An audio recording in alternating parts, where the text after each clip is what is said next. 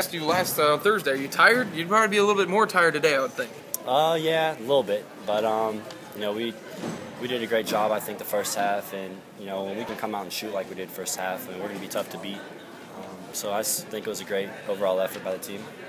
On the rebounding side of things, what's kind of the way that you go after a rebound? Kind of explain to me, because you got 15 on the defensive side of things. Was Northeastern State not crashing the glass and you were kind of all there by yourself, or sometimes the ball just maybe bounces to you? Yeah, I think a couple of them early, you know, kind of fell in my lap.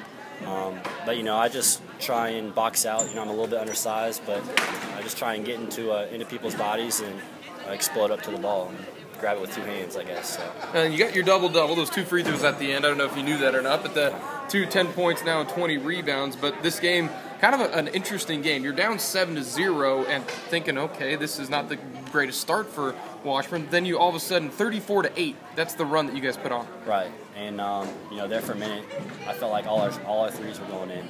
So it was fun, and you know, I just think it was a great run that we had that first half, and I think we did a better job coming out second half, kind of you know, stepping on the throat, putting the game away.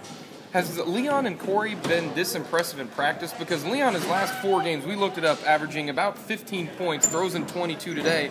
Corey, career-high 20 points. Have you seen this coming in practice? Definitely. I mean, those guys, 2 of our hardest workers, and they do a great job. And I think the work that they've been putting in is finally, you know, showing these last couple games. And they're just great players for us, and we're welcome to have them both. Well, congrats on the win.